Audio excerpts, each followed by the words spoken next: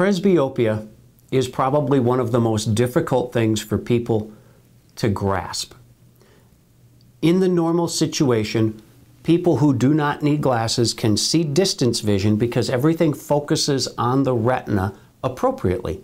When we're young, as an image moves closer to the eye, the focusing power in the eye changes. There's an adjustability.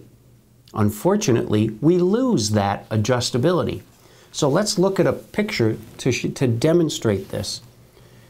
As we get a little older, we lose the adjustability. So if we look at a book, that book has been moved towards us, that focal point moves away. And that's why reading gets difficult.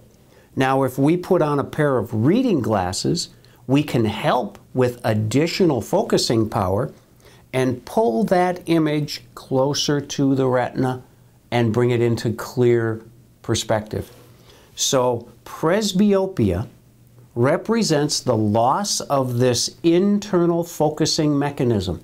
This will affect everyone, whether you have nearsightedness, farsightedness, astigmatism, or none of the above.